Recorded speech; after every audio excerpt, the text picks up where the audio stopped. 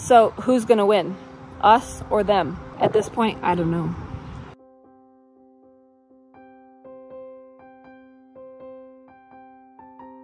So this is actual footage of our garden. As you can see, there's nothing left.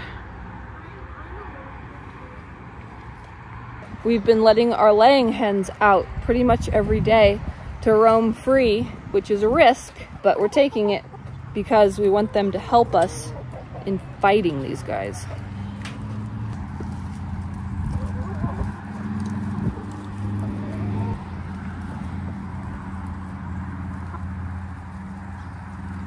We got a couple of ducks because we heard they were really good for this particular problem. And I'm sure they're helping, but will it be enough? Our 2 baby fruit trees are at a huge risk. Almost no leaves left. They're making a comeback, but we've got them protected with this netting, and we're hoping that they survive this.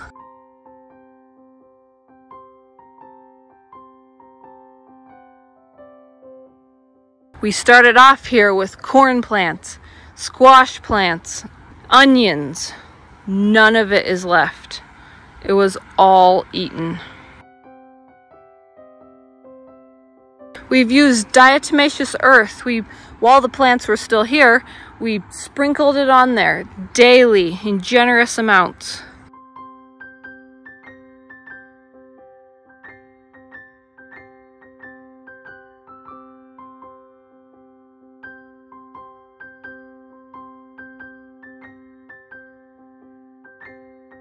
Everywhere we walk, they jump.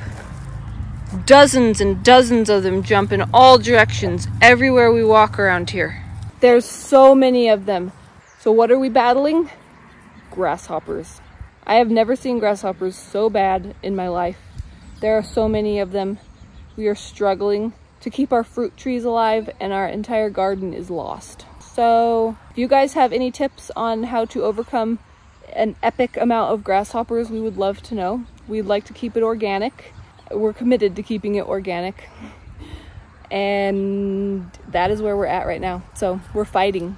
Let me know in the comments, are you guys dealing with this? I have a theory that it has something to do with the weather. This last winter was pretty mild and it didn't get very cold for very long stretches. And so we're thinking that it just didn't get cold enough to kill off a lot of larvae and eggs.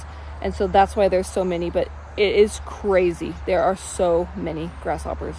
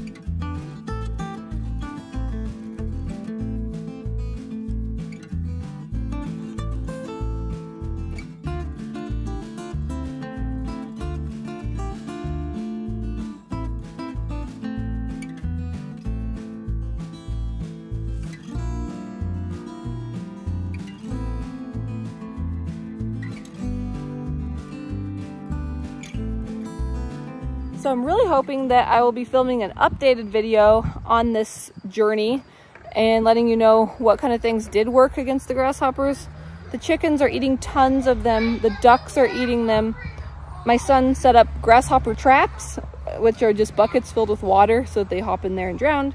I like to think that the diatomaceous earth worked some. My husband has mowed as much as he can of all the brush and weeds to try to make it less of a good habitat for them to be in. And yeah, we're sad about the garden for sure. We're really hoping the fruit trees make it. So yes, we'll keep you updated on what happens, but that's where we're at right now. We are in battle against so many grasshoppers. So stay tuned and we'll let you know how this turns out. In the meantime, check out that description box to things that I've made for you guys, things that we like to buy. If you like this video, give it a thumbs up, share it with anybody else you think would find it interesting or has some tips against grasshoppers that they can leave in the comments. And if you're new to my channel, please hit that subscribe button. We get out new videos every week on nourishing recipes and natural living. Thanks so much for watching. See you next time. Bye.